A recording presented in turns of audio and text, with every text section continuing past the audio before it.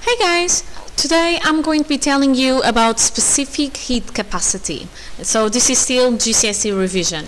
So let's start with an exercise. So I imagine that you're sitting down, maybe in a classroom or maybe in your home. Try at the same time to touch with a piece of metal with one hand and a piece of wood with another hand, okay? So for example, here I have, imagine that you are in a classroom. You have the table's legs, and the top of the table, one is wood and the other one is made of metal. Now think about it. Your hands, they should be at the same temperature, right? Your body should be all more or less at the same temperature.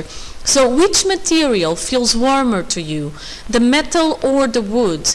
And then try to explain this. And you can freeze the board by now, freeze the video by now, I mean, by using the words conductor and insulator in your answers, okay? Now, moving on the question, on the answer. You probably felt that the metal was cold and that the wood was feeling warmer. This is because metals are good conductors, so they will conduct the heat away from your hands, and that's why your hands are feeling colder when you touch the metal than when you touch the wood. The wood is not a good conductor, and it does not conduct the heat away from your hands as well as the metal, so the wood will feel warmer than the metal.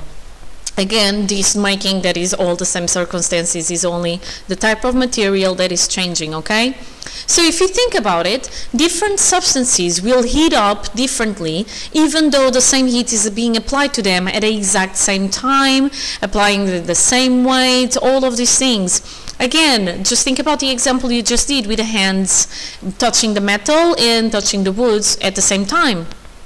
So, when you heat a substance, the temperature rise on that substance is going to depend on several things.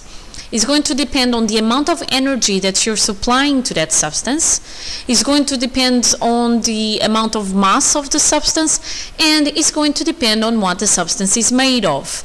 So the more energy you give to something, then the temperature is going to rise faster or higher, more. The bigger the mass, the more energy you need to increase the temperature. And what the substance is made of is what it comes into the specific heat capacity. So the specific heat capacity, by definition, is the energy that is needed or that is being transferred to a mass of 1 kilogram of that substance to raise its temperature by 1 degree Celsius. So the specific heat capacity has the symbol for C, this small c that you see in here, and it's going to tell you how much energy you need to get 1 kilogram of that substance to increase the temperature by 1 degree. And the units for specific heat capacity, which you need to know well, are joules divided by kilogram times degrees Celsius. Now, a question or something that people normally get wrong in exams when they get something wrong about specific heat capacity is if you're doing the calculations for specific heat capacity, not being careful that kilograms and degrees Celsius need both to be divided in joules, and you guys just put joules over kilograms times degrees Celsius, and then suddenly you are doing the calculation of joules divided by kilograms and then timing the whole thing by degrees Celsius, okay? So that will give you the wrong answer. Be careful. So just by looking at the units, we can figure out the formula for specific heat capacity. Joules are the units for energy, kilograms are the units for mass, and degrees Celsius are the units for temperature. So the formula for specific heat capacity is energy transferred, that comes in joules, all dividing by mass, which comes in kilograms, that is multiplying the temperature change. And here you put temperature and not temperature change, because specific heat capacity is to do on how much energy you need to raise a certain temperature, okay, for a certain mass. So again, as I was saying, people sometimes are doing calculations in exams of specific heat capacity, and what they do is they don't put brackets in here, so they, instead of doing energy transfer divided by mass that multiplies the temperature change, they do energy transfer divided by mass, and without being careful with anything else, they then times everything So the times comes outside really by the temperature change. So be careful as you're doing this in a calculator. Don't input the values straight on. Make sure that you're being careful that you're obeying the formula, okay? So in a calculator you need to put brackets in here. So both of these things multiplied before being divided by the energy transfer, okay? Or before dividing the energy transferred. So again, specific heat capacity, the energy that you need to transfer to 1 kilogram of the substance to raise the temperature by 1 degree. This is two ways that you see the same formula. Sometimes they say that the energy is going to be the mass times the specific heat capacity times, so again, mass times specific heat capacity times, and then you can have a theta or a delta T, and they both mean the same, okay? So E is for energy transferred in joules. Most of the times the formulas show like this, not as the C equals E over M times temperature change. M stands for mass in kilograms. C stands for specific heat capacity, which has the units of joules over kilogram times degrees Celsius. And then the theta or the delta T are going to stand for temperature change in degrees Celsius.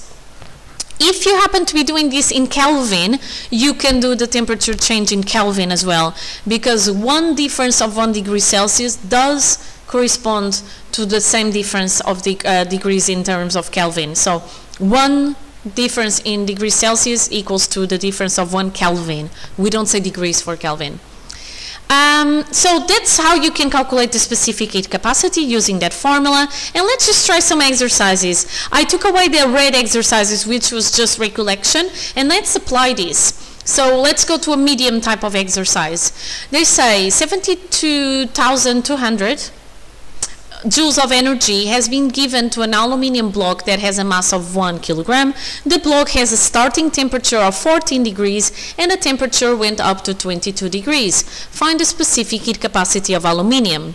Second question says, how much energy is needed to heat 5 kilograms of water from 20 to 60 degrees Celsius, and they give you the specific heat capacity of water, which is 4,200 joules per kilogram per degree Celsius. So, freeze the board, not freeze the board, freeze the video, pause the video, try them, and then here are the answers coming up. Oh no, the exercises, I'll show you these ones after. So, Amber questions. So first, specific heat capacity, change the formula to show how you do it to get specific heat capacity. That can give you a mark straight away, depending on the total number of marks of the exercise. So, is energy over mass times the temperature change.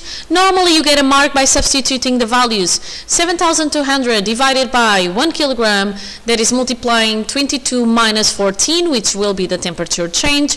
You get normally a mark by getting the right answer, number 900, and another mark by getting the units, which is joules divided by kilogram times degrees Celsius. Second question, for the specific heat capacity of water, or the energy that you needed, sorry, to heat up the water. The mass of water was 5, so you do 5 times the specific heat capacity, 4,200, times the temperature change, 60 minus 20. So this will give you 840,000 joules, which you can say as 840 joules.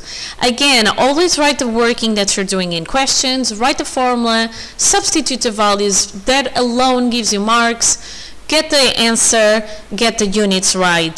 Careful with the number of significant figures in case you need to get a certain number, okay? Sometimes that comes on the exams or is coming lately. And now an extension exercise, a little bit more difficult. They say a 3 kilowatt electric kettle is being used to bring 1.5 kilograms of water to boil from a starting temperature of 18 degrees Celsius. Assume all the energy goes into heating of the water and calculate, number 1, the amount of energy required to boil the water for 3 marks. The time in seconds that it takes to boil the water, note that power equals energy divided by time, and the time in minutes that takes to boil the water. So let's go on these answers. Pause the video to try yourself to do this, and answers now. Let's go over the Amber. So green, the energy that you need, well, is 1.5, the mass, times the specific heat capacity of water, which is 4,200, times the temperature change. Now, they only gave you the starting temperature to be 18. However, in the question, they say that you're boiling the water. So it means that the final temperature is 100. So that means that the temperature change is 100 minus 18. This would give you an answer of 600,000 joules, which would go for 517 if you want to do 3 significant figures kilojoules, okay? In another question, how long does it take? Well, I know that power equals energy over time, so time equals energy over power, so that's that already can give you marks depending on the total amount of numbers of marks, but you normally get a mark for the substitution of 600,000 joules over 300, which is the power in kilowatts, which would give you 172 seconds, and then again a mark for the seconds, okay? If you want to make that into minutes, remember that you have 2.86 minutes really if you divide 172 by 60. So how much is that going to be in a scale of 100? How much is that if the scale would be for 60? Because we have 60 seconds maximum in a minute, right? So that would be 0.86 times 60 divided by 100. So the 60 because it's 60 seconds over 100 because you're doing the 0.86 out of 100. That would give you 51.6. So therefore you could say that the time that it takes to boil the kettle is 2 minutes and 52 seconds, okay? Oh, sorry, ignore this slide. I had put exam questions and I completely forgot to take them away. Storage heaters. Now, I can use materials that have a high specific heat capacity to store heat. So what is a storage heater? A storage heater uses electricity at night when it's at low demand and off peak to heat special bricks of concrete or bricks or concrete blocks in the heater, and the energy transfer from the bricks keeps the room warm, so whichever room that you need to have warmed up, and then because the bricks have a high specific heat capacity, they store a lot of energy. What happens is once you're doing that, they warm up slowly because the specific heat capacity is high, so you need a high energy to warm them up to raise their temperature by 1 degree, right? So they warm up slowly when the heater element is on, but they also will cool down slowly when it's off. So the electricity that you consume off peak times is sometimes charged at a cheaper rate. So the storage heaters are designed to be cost effective because they are going to then, during the day when the heating would be more expensive, they are going to be slowly giving off heat, so maintaining a room temperature warm. But at the same time, they did this because they have a high specific heat capacity, and during the off-peak times, they were using the electricity at a cheaper rate to heat them up. So storage heaters are things that you can use to heat whatever you want and that store the heat because they have a very high specific heat capacity, okay? I'll show you another example on this, but let's just do a quiz here. So if a material feels cold to the touch, it probably is going to be a conductor, okay? And then, which of the following won't have an effect on how fast the substance heats up or cools down, really? So think about the formula. Specific heat capacity, the formula I use, energy equals the mass times the specific heat capacity times the time. So it's really going to be how many times you heat and cool the substance. It depends on specific heat capacity, it depends on mass, and it depends on the amount of heat that you give in. So the time is going to have to be dependent on B, C, and D, okay? Next one, the specific heat capacity of a substance is the energy needed or transferred to 1 kilogram of substance to raise its temperature by, would be 1 degree Celsius, okay?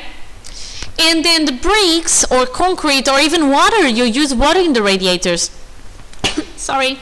They are cost effective because their specific heat capacity is high and they take a long time to heat up and cool down. The specific heat capacity is low and they take a long time to heat up and cool down. Specific heat capacity is high and they take a short time, or specific heat capacity is low and they take a short time. The reason why they are cost effective is A, the specific heat capacity is high, they take a long time to heat up, but they also take a long time to cool down. So that's why it feels warmer even after the heating is off for a while, okay? And finally, although I told you most things or everything really that you need to know about specific heat capacity, I'm just extending it a little bit to tell you that you can think that convection and the sea breezes that you have are going to be explained by using specific heat capacity. So it says, the question says, it turns out that convection is not the only responsible for sea breeze. Specific heat capacity also is responsible. So explain using 6 steps. This could be a 6 marker, for example. And they are telling you that the land has a lower specific heat capacity and the sea has a higher specific heat capacity. So you could think that because the sun is heating both the land and the sea at the same time, they are giving the same energy per second, right? The sea, because it's made of water and the specific heat capacity of water is really high, it has a high specific heat capacity and therefore it takes a long time to heat up and a long time to cool down. The land has a low specific heat capacity and therefore it takes less time to heat up and then later on to cool down. So this makes that during the daytime the land is warmer than the sea. Now you know by convection that the air, hot air above the land heats up, spreads apart, loses density and therefore rises. So you need to replace that air with something, and you replace it with the air above the sea because that air is cold. So that air that is above the sea is cold and is down below. So it flows, as if you remember the lesson about convection, to the top of the land, which is where it's hot. So because the air that is above the sea cools down, contracts, compacts, and becomes denser and sink, that air is going to flow into where the hot air was in the land. So let me show you here on the picture. This air is going to come in and replace the warm air that came up. And then this air, when it goes towards the sea breeze, because the sea is cooler, loses energy, gains density, and sinks. And the whole cycle repeats itself on a convection current. Finally, at night, the opposite tends to happen because the convection current is going to go in the opposite direction. This is because at night, the sea, depending on the location, but the sea tends to be warmer than the land because the sea takes a long time to cool down, okay? So that is it about specific heat capacity. I told you what it is, I gave you some questions, I gave you some exercises where you had to apply a little bit more knowledge on other topics in science or in physics as well. So I hope it made sense, and up to my next video, which will be again any sort of revision in physics. Be happy and healthy. Bye!